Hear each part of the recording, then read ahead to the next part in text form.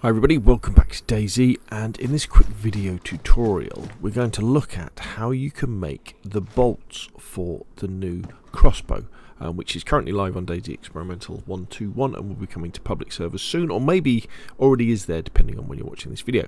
So for the Crossbow there's three types of bolts. There's the normal bolt, which you have to find in historical areas, so that would be things like castles and castle ruins.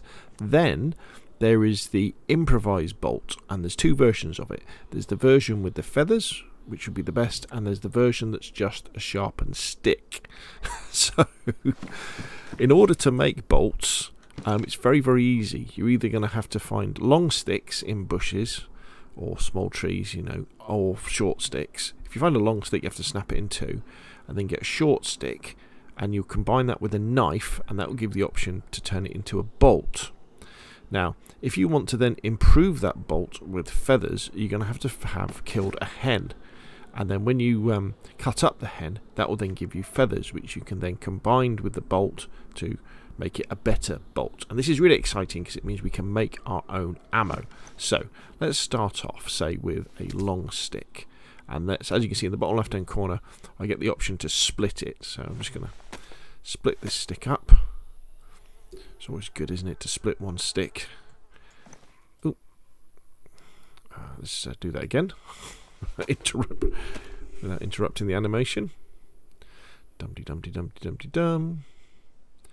There we go. And then what we should have in our hand now is a short stick. So what we can now, we can combine that with a combat knife or any sharp object. You can see, basically I can get the option to craft the bolt. So let's just craft the bolt. Dum dum dum dum. There we go.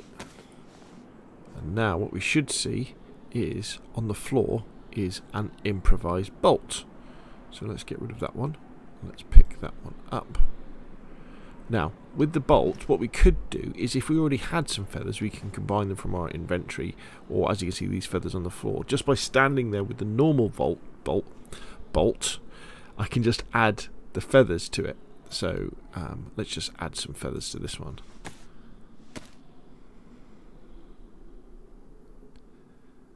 Dum, dum, dum, dum, dum, dum.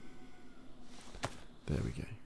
And what we should see now is on the floor is an improvised bolt with feathers on it. How cool is that? So just to show you again, let's grab the knife. In fact, let's drop that. Let's grab the knife and let's skin and quarter the hen, and then you should see the feathers appear as well. There we go. So now you can just about see amongst the, if my fella moves or she moves, there we go, you can see there's some feathers, there's some bones, there's some breast meat, and there we go. So as you can see, we've got some feathers, which is pretty cool, I think, isn't it?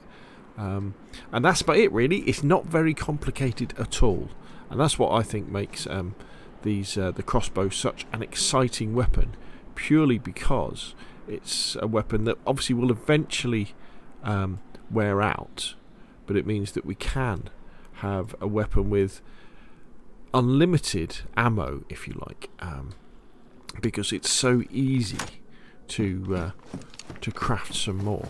And although obviously the feathered ammo or the proper bolts will be the best stuff to use, the fact that you can just get some short sticks and turn them into a crossbow bolt really means, you know, I can see myself wandering around Chernerus or Livonia with a crossbow once I found one, and using it to stealth kill lots of zombies as I go through areas, or to stealth kill animals, like go hunting and all that sort of stuff. Very exciting indeed. I'm so glad that they've added this weapon with the mechanics they've done to the game. I think it adds an awful lot, not just to PvPers but especially to PvEers, giving us a really survivalist's weapon. Anyway, that's enough from me. What do you think? Put your questions in the comments down below, and of course I'll see you again soon.